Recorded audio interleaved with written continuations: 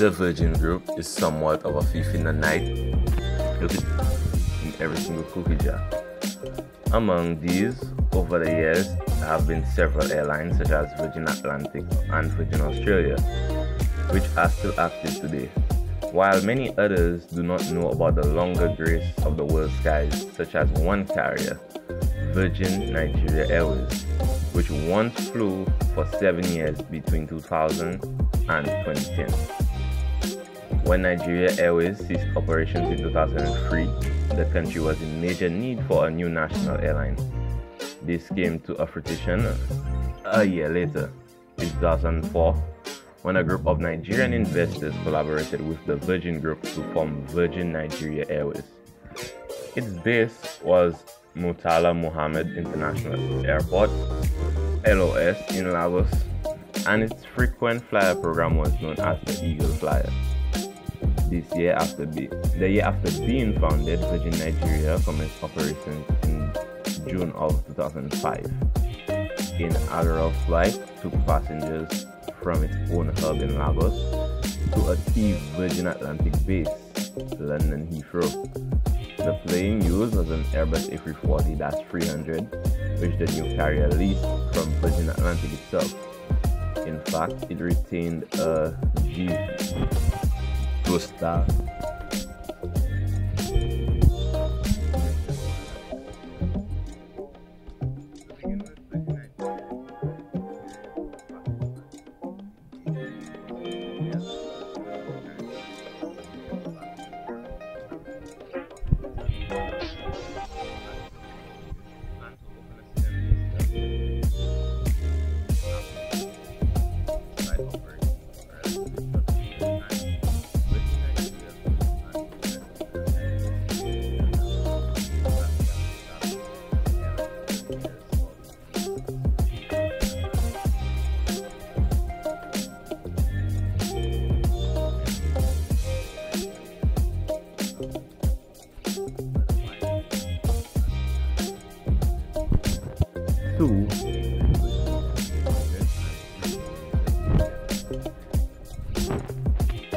In terms of single-aisle aircraft, Virgin Nigeria's most common narrow-wide body was the 747 family, which it only operated 12 737-300s, a single -400, and less numerous was the A320 and 757 of Virgin Nigeria, which flew 2 and 1 respectively.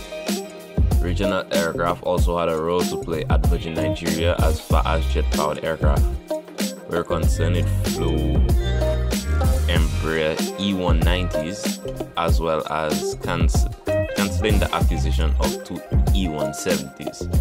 Turboprops were also present in the form of the ATR-42 and the F-Orca F-27. After 5 years of operations, the Virgin Group withdrew its branding from the airline, which then became known as Nigerian Eagle Airways. Despite the name change, Virgin retained its stake in the airline, although it had been looking to sell it since 2008.